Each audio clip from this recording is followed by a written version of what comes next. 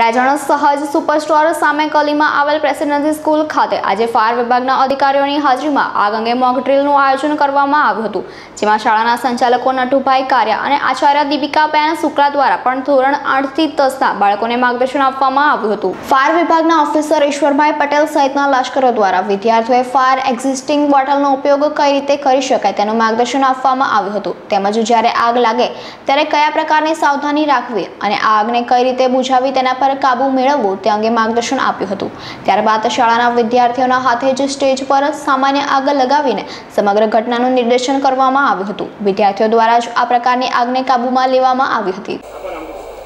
હું ઈશ્વર Patel, fire officer, Adajan fire station.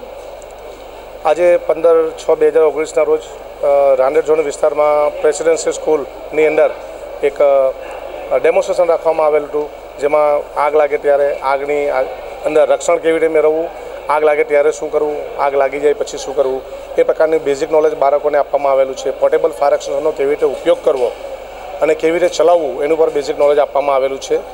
Real ટીચરો અને વિદ્યાર્થીઓને પર પ્રેક્ટિકલ કરી બતાવવામાં આવેલ છે અને એમના વડે પર પ્રેક્ટિકલ કરવામાં આવેલ છે, જેના થકી આવનારી જે હોનારતો છે એમાં એ પોતે ફાયર ડિપાર્ટમેન્ટ પહોંચે તે પહેલાં એ લોકો પોતે કેવી રીતે રક્ષા કરી શકે પોતાની, એ બાબતનું બેઝિક નોલેજ આપવામાં આવેલ છે।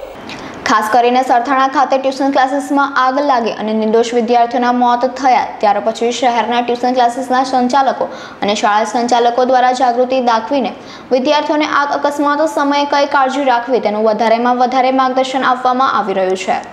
Bureau report, LK star news, Surat.